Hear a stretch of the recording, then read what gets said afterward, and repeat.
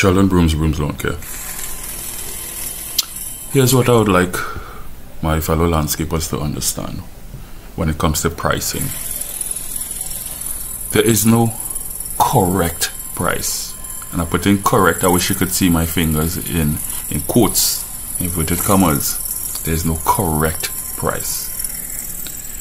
There's a price that's fit for you. Meaning, let's say you're a single guy living in a 1-bedroom apartment. Should you have to take care of yourself? A price for you could be way less, could be half the price of what I charge. And both of us could still be correct, since I would have way more responsibilities, meaning I have 3 kids, I have a wife, whatnot, right?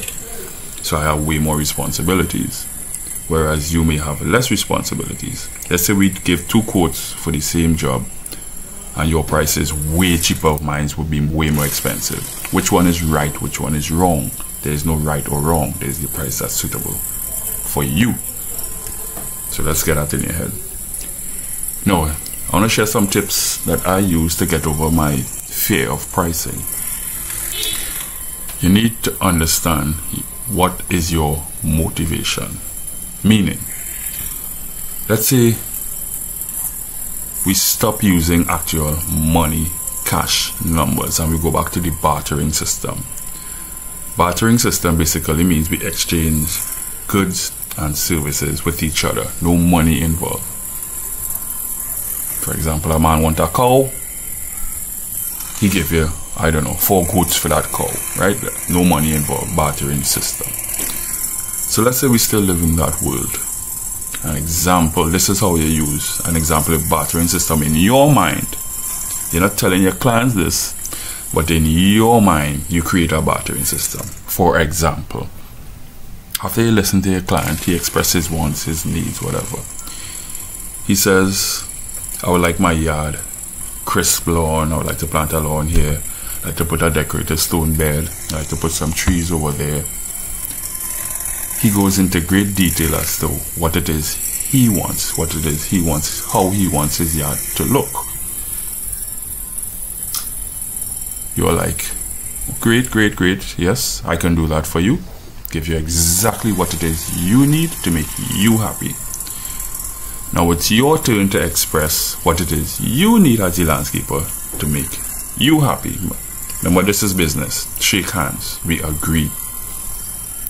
Now what you may need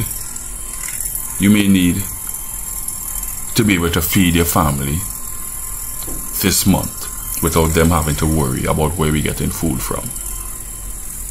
So you're not actually telling the client this, but this is how you're thinking. But if it was a real conversation, it would go something like this. Okay, Mr. Client, I give you exactly what you want, your lawn, your decorative stone, your plants, your trees in this location, and this is what you give me. You provide me with groceries this month so I can feed my family. Good? Now let's say the client says, you know what? I am not willing to feed your family to get what I want. You as the landscaper, would you still make that deal? Yes or no? Would you still make that deal with that client? Knowing that he's getting what he wants, but you're not getting what you want. Would you go ahead and make that deal? I would like to hope that the answer would be no, you would not move forward with that agreement because you are not getting what you want. So this is the mentality I push in order to keep my sanity and stick to my prices. The price is simply a number that represents what you will get at the end of this job. Now your motivation could be anything. It could be, okay, I would like to pay my rent for this month. Is that a deal, Mr. Client? I get my rent paid this month and I give you what you want. Deal, yes or no? Or it could be, I would like to do repairs on my vehicle so I could continue serving you. So how about I get my vehicle repaired and I give you what you want? It's as simple as that. So eliminating money, you have to think about the motivation behind the money. Will you be able to get what you want while you can't get what they want? Now, sometimes you'll be tempted to, instead of getting groceries for the month, you might say, okay, well, I'm going to take groceries for 2 weeks, and you settle. You tend to settle. So the client gets what he wants and you get half of what you want. That's still not fair. But that tends to happen when you're in a desperate state. And how you get in a desperate state? When you're not great at marketing your business. Now, when you come great at marketing your business, you get options. And with those options, if that client don't want to shake your hand and be like, all right, I'll give you groceries for the month, you find the next client who is willing to give you groceries for the month. And you don't sweat with that client. You even you're not willing to further conversation with this client, because once again, he's getting what he wants, you not get what you want. That's not a good deal. So find a client who is willing to give you what you want as well to move forward. Hope this video makes sense. Hope it helps you out, landscapers, because I know plenty of you having a hard time.